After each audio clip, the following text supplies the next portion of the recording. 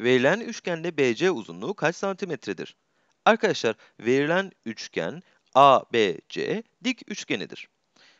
Dik kenarlar AB ve AC olarak karşımıza gelir. Hipotenüs ise 90 derecenin karşısında bulunan BC kenarıdır. Buraya x diyelim.